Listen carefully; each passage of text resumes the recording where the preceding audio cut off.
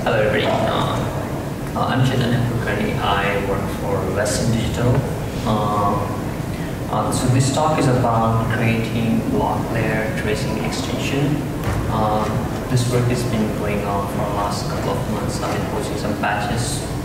I've been active in Linux block layer, on the Linux block layer mailing list and NVMe mailing list, submitting patches to both the mailing list and modifying the kernel. This is just basic outline what we're going to cover. It's going to be a short session, like an update of ongoing work. We're going to go through a quick review about the Linux kernel block layer tracing, then current problems with the tracing framework, overview of the block extension that we're trying to get into kernel. We won't be going into any design details or usage of the block trace or the block layer. If you have any questions, just feel free to grab me after session. Okay, so let's get into an overview of block trace. Is it visible to everybody? Okay. So you can see from this this diagram, which is available pretty much everywhere when you start tracing for the kernel. So block trace kind of sits below either file system or below volume managers, depending on what exactly you're doing, below the VFS layer. And this is where in the block layer we have different types of traces which generates the data and just emits the data to the user space. So I'm just going to use the existing slide deck, which is from 2006, pretty old, but nothing's been done, to be very honest, in block trace code. As I started reading the code, it's just super old to me. So let's go through this. So what is block trace?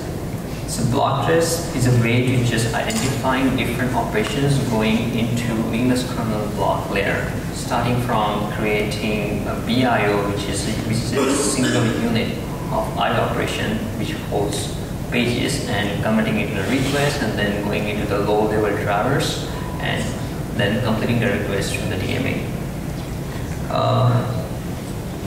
So this is, I think everybody's aware of. Let's just go over this. So you have application, then you have file systems, and then you have page cache if you are doing the buffered IO, and then it goes to the block layer, and then you do MD or DM based on if you're using these frameworks, and then it goes to the underlying devices. In case of SCSI, it goes to the low-level SCSI drivers and completes the DMA. In case of NVMe, you don't have any mid layer. You just go from block layer to PCIe, and you perform PRP or HDL mapping, and you just get the completion QNT back, and you go over it, and then you update the block layer, and the block layer updates the file system, or if it's a directory, just generates the event. So block trace is a framework. It has two parts. One part is in the kernel, which is just a huge chunk of one file. Under kernel trace, blktrace.c, it manages everything from the events and to the filters. The user space code is quite a bit. It has a collection of different utilities. Block parse, block trace, BGT, IO watcher, block trace verify, and whatnot. So this just talks about what are the different feature lists. It provides a detailed block layer information concerning individual IO, merging, remapping, BIO splitting, that sort of information. If this IO is going to sleep. So this is pretty much all the list. Request allocation from the request queue, whether the IO is sleeping, if it's getting requeued, so merging, and then requeuing. If the driver is busy, then it just requeues the request again in that case, and a bunch of different operations like split, bounce, and remap. So this is the diagram, which I found pretty much consistent with the existing code. You just issue a bunch of the IOs, you go to the standard IO chain, submit the IO, which is typically issued by VFS layer. And then you have relay channels, which starts emitting the data to the user space, a block trace, which you end up configuring using issuing the ioctls into the kernel, and then you create all this setup, and then data emitted by the block trace used by the block parts, and it gives you nice output in the form of string, which we can extend. So this is just simple output when you issue some IOs, and you can see that. So first column has major number, minor number. Second column has the number of CPU, and then the sequence number, and the timestamp, and the PID, and then you have different events like submission, completion, or remapping, or if it's about to sleep, or queue insertion, things like that. And then you can see that sector numbers, and then followed by the process which is issuing those items. And this is just a summary that you get, which is pretty straightforward. Write submitted, per CPU details, per device details, average throughput, and write completed. So this is just super quick overview of the block there. The problem that we have as a storage company, I would represent Digital, that we are adding a bunch of new requests to existing kernel. These requests have special meaning as opposed to the requests that we have seen in the last pretty much a decade or so. I've added request OP write zeros, I've added zone reset all, and now there is this new ZNS, zone namespace, is a new type of namespace coming into NVMe, and we are going to add 4 more requests. Along with that, block layer tracing framework lacks an ability to track the priorities, to track the different block integrity flags, or track BIO flags, things like that. So you cannot do anything, and there is no way you can go ahead and build a file system without having support from block trace. Because we've tried it, and without the support of block trace, it's just a nightmare to just get the data out. And if you have system running, if you want to get a live trace, it's just pure nightmare to get the data out. So what we're doing is we're adding support to track the priority. We're adding a bunch of new ioctls, which will introduce new structures, so you can track more request types. You can have ability to track integrity fields, which are necessary when you have device formatted with metadata, and you're using diff and dix, the sort of integrity which gets attached to every BIO and a request. And then you can also trace more actions. As of now, actions that you can trace are present in here. Like these are the actions you can trace. Based on your need, you can with these new features, you can add more actions.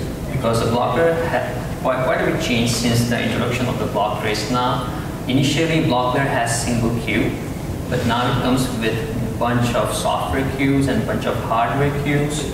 Like for NVMe device, NVMe driver, we have one hardware queue, and then you have a bunch of software queues sitting on each CPU. So that kind of complicates the overall scenario when it comes to debugging and tracing each IO. So yeah, we are looking into that, how we can add more information about the software queues, that's what they call, and more information for the hardware context based on how you configure the request queue.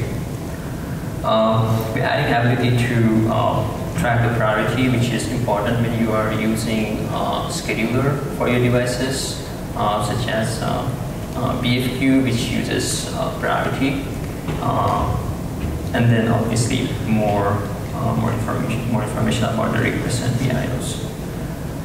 So we posted RFC back in June. We got some feedback, and I've made some changes, still waiting for some feedback. Last Sunday I posted another RFC with the latest changes from the kernel. And now you can see that. Is it visible now? Okay, now you can see that you can track. This is an example of using priority mask and just iterating over the different priority mask and just filtering the zone reset operation, going into the zone device. So you can see all these operations nicely along with the priority. You can also track write zeros operation, which was not possible before this RFC. So this is just an update. If any one of you are using block devices heavily, and if they want any more information going into block trace, please let me know. I'll be happy to add that support and just spin up the RFC and send out again to the mailing list. Thank you.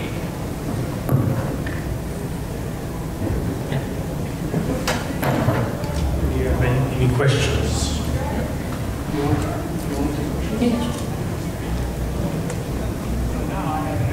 First of all, as maintainer of the LTTNG modules kernel tracer, I'm very interested in the additional instrumentation trace points you're adding to the kernel for that. I suspect you're adding some, right? Yeah, so there are a couple of in discussion. We don't have any kernel trace points in the integrity code. We don't have any trace points in scheduler.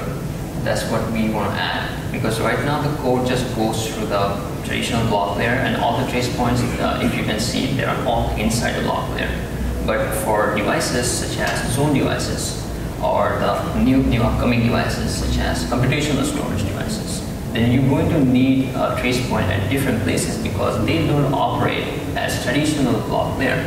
And as you can see, the presentation from 2006 is still you can use because nothing much has changed. But block layer has changed significantly, but I don't think so anybody has ever looked into the block trace code to modify these things. Yeah. Because, and I can see this as a separate effort. I mean, one is the instrumentation effort, and this one is really a lot of work, and you need to get the approval of all the layer maintainers. Yeah. And the other one is the tooling part. Yes. And in terms of tooling, one thing to keep in mind, I remember, I don't know if it's still like this for the block layer instrumentation, but at some point, you had to kind of echo into a specific file to enable tagging of the struct DIO, so you could follow what's happening.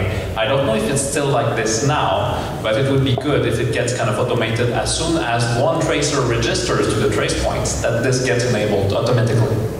Yeah, so right now the way code is written for the block there, you can just register one tracer per queue. So I'm kind of changing that. I'm in the middle of changing that. We should be able to register multiple tracers, whether it's extension tracer or the regular tracer.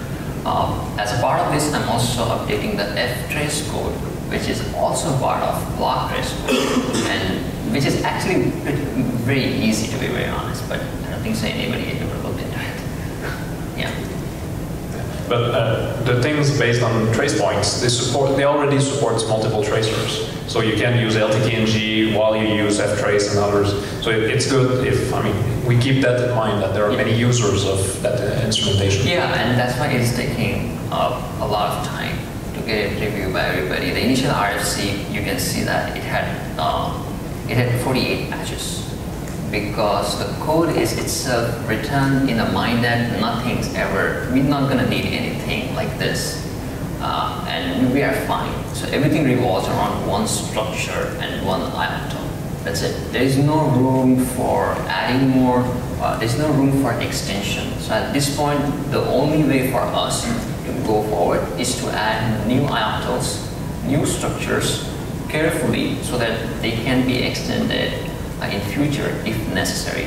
So for now, in existing block trace code, there are only 16 bits and all are gone by all the requests. So you literally cannot do anything about the new request. Now imagine if you're a file system developer and you want to trace these weird operations which are coming to block layer, like zoom append, which is very, very different operation, where you just write and then you get the LDA where the data is written.